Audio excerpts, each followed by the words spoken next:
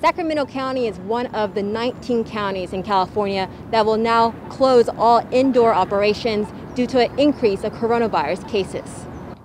Effective immediately, for 3 weeks, restaurants, wineries, movie theaters, zoos, and card rooms must close indoor operations. This doesn't mean restaurants shut down. It means that we're trying to take activities, many activities as we can, these mixed activities, these concentrated activities, and move them outdoors, which is a way of mitigating the spread of this virus. To make sure the new rules are being followed, the governor put together an enforcement strike team that will lead with educating businesses, but have the authority to cite anyone who is non-compliant. And Cal OSHA is one of those sectors on health and safety. The Alcohol Beverage Control, ABC, is another. BBC, which is not up there, are the Barbers and Cosmetology Board, and they're also part of these teams that we'll be putting out.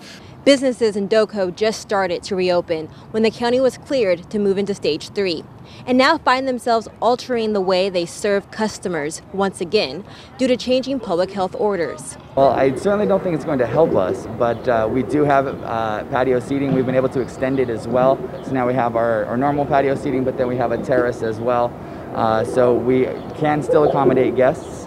But, it kind of remains to be seen. It's a little bit of uncharted territory for us. The next 21 days will be tough on restaurants, but large patio seating may be a saving grace for those who have the space. Our neighbors have limited patio seating, and I think just the overall feeling like people are hesitant to go out.